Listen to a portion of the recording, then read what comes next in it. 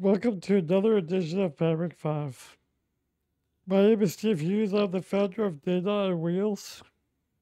And today we'll be talking about Fabric business continuity around data.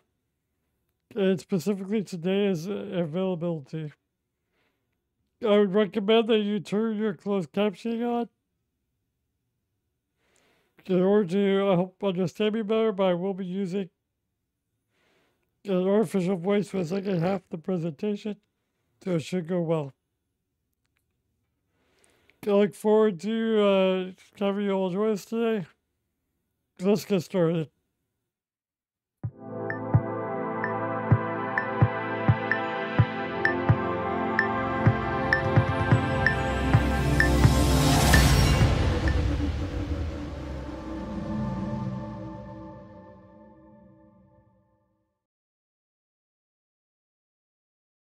Protecting your data is important. Microsoft Fabric is built on Azure Storage. Azure Storage is a tried and true, robust solution for maintaining highly available data.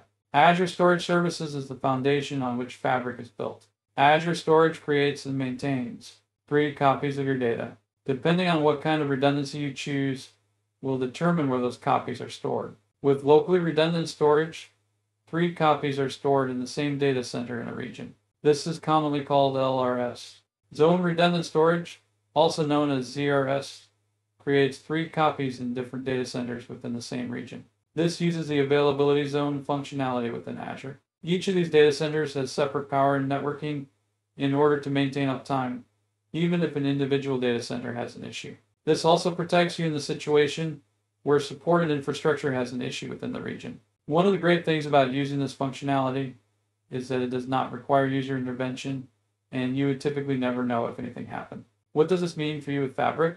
Fabric OneLake is built on Azure Data Lake Gen 2, which is an extension of Blob Storage, which is built on Azure Storage Services. Because Fabric is built on the underlying infrastructure of a truly reliable and highly available storage solution in Azure, you get the benefit of this infrastructure by default and without any extra effort on your part. At the end of the day, you should be confident in the highly available storage of your data in Fabric because of Azure. One last thing to be aware of. You should make sure that you understand what region you store your data in. Fabric will use zone redundant storage by default if it is available in the region for Fabric.